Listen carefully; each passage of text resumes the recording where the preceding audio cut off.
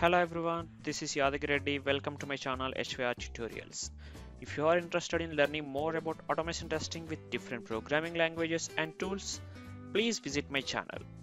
If you haven't subscribed my channel yet, please subscribe it right now and press the bell icon to get a notification whenever I upload a new video. In this session, we are going to discuss about basics of Windows automation. First, what is a Windows automation? Windows automation is a process of running the Windows application without a human intervention to reduce the human errors. So we were saying that we are going to run Windows application. So what is meant by Windows application? Windows application is a program that is designed to run on Microsoft Windows operating system. So for example, calculator, notepad, WordPad, these all are called as Windows applications. Also remember, Windows applications are also called as desktop applications. To automate any Windows application, first we should be able to access the information of the elements in that application. Every application will have some elements. All we need to do is access that information, then only we can perform the operations on those elements. So for example, here I'm taking an application. Here you can see the application screen. So in this application, this text box, checkbox, radio button, drop down and button. So these all are called as elements in an application. So all we need to do is we should be able to access the information of these elements. So how are we going to do this? For this, Microsoft is giving a framework called UI automation. So what this UI automation is? The UI automation is the new accessibility framework for Microsoft Windows, which is available in all Microsoft Windows operating systems. So what this framework does? This framework will provide the programmatic access to the UI elements on the desktop. Yes, you may have a doubt like, what if my application is not installed on the desktop? What if it is installed in D drive or E drive? So what happens in that case?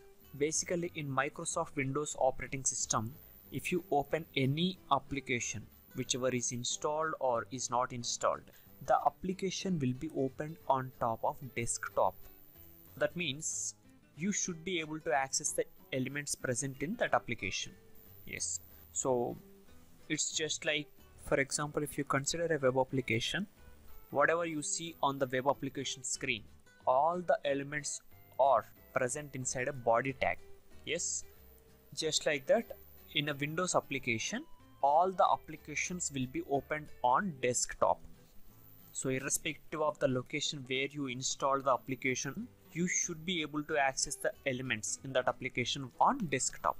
So to access the information of the elements, Microsoft also provided some tools such as screen readers, which expose the properties and behavior of these elements.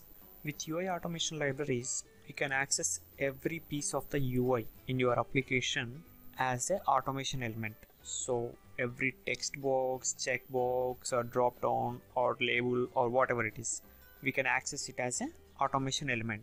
UI automation framework is providing 3 libraries, out of which first one is MSAA, Microsoft Active Accessibility. Second one is UIA 2 and third one is UIA 3. So out of which MSAA, that is Microsoft Active Accessibility, is obsolete.